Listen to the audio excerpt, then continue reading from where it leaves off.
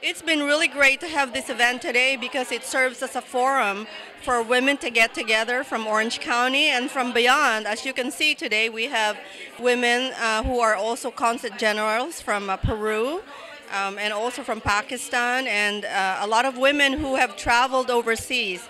And I think it's a great time to connect with each other, be a resource for each other, and also to learn about leadership. I think the bottom line for women, I think if I were to boil down, is that learn to appreciate yourself as a person, and learn to appreciate the leadership style that you have. That to be authentic, to be yourself, and not try to be a leader with, be masculine in your leadership style.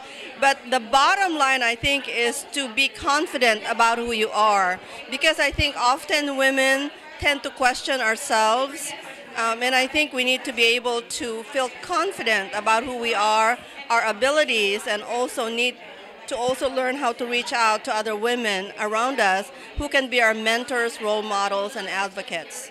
And then I think it's good to find mentors. I've been lucky to have worked with men and have many men mentors, but my life as a leader has changed, and I grew very much because of two women leaders. One is an African American woman who was my president when I was just starting out in my career, and the other one is a white woman who had a very different style, but I learned from all of them. Sure, I think women today are much more confident about who they are. They're much more assertive. I think women in the past probably were much more used to be in the shadow of men. And I think now women are more aware about their place in society and the power that they have, but also, learning to accept their role in society.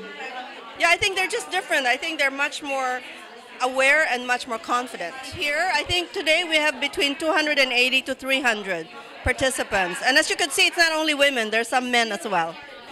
I think there's a long way to go. I mean, I think, as I noted earlier, for me in education, for example, women are only a third in terms of the presidents and, the presidents in colleges and universities. And it's even less so, as you heard earlier, for those in business.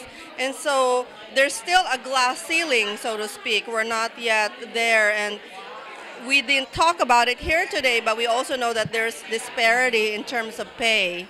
We haven't quite gotten to the place where we are paid equally for the work that we do. So we've come a long way, but there's a long way to go. And not only in terms of us here in the United States, our theme today is global.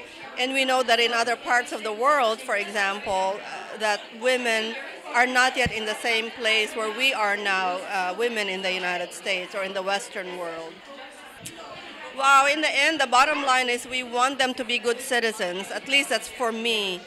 You can talk about they go to school because they want to get a career, they want to be able to earn money, but in the end, I think that we shouldn't forget that we're citizens of this county, citizens of this United States, and citizens of the world, and that we should try to always think about playing forward, I guess it's what they say, that we should not only think about ourselves, but think about the other people around us.